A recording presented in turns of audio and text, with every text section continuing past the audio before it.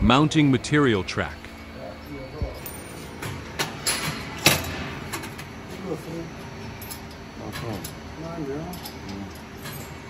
Adjust the height to make the workpiece roll freely.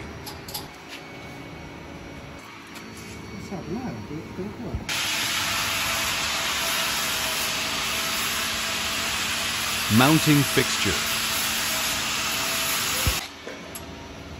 Fit in the appropriate fixture, usually without replacement.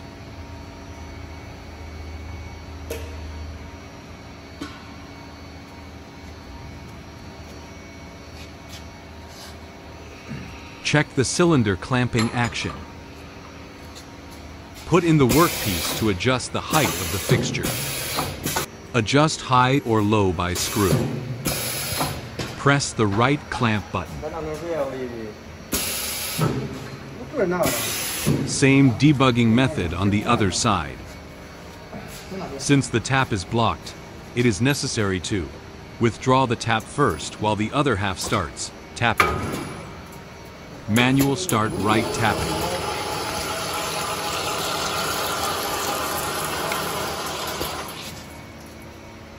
Commissioning the left side after stopping. Put in the workpiece. Press the left clamp button.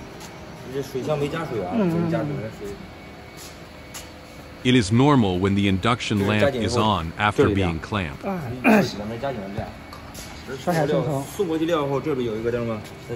In addition, there is an induction lamp in the cylinder. The light will come on when the feeding is finished. When the lamp is on, the workpiece is clamped, and the cylinder automatically retracts. 这个纤维用调吧，用往前往后调吗？也能调动的，就是调的时候它就往前捅的时呗，还是说 If the feeding stroke is not enough, the cylinder stroke can be adjusted. 啊，这控制的形成的。对对对。 It can be adjusted by releasing the lock 到位以后 nut. 给它个信号，那边加起来以后，那边一亮，这个退回来。The magnetic induction switch is used to monitor the presence of material. Here, the induction switch controls the length of tapping respectively. The automatic mode can be started after the debugging of the workpieces on both sides is completed. It is important to note that all sensing switches on the machine must be in the correct position.